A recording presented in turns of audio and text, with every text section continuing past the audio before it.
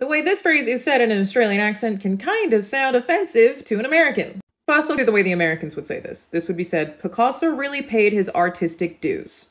In the Australian accent, we would say, Picasso really paid his artistic dues. Artistic dues, artistic dues.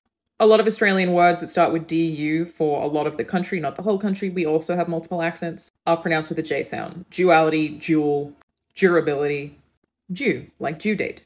And the way that Australians say autism, as in the kind of neurodivergence, is said with a W sound, autism. Whereas the American version is just like a double A. They roll right through the U, autism.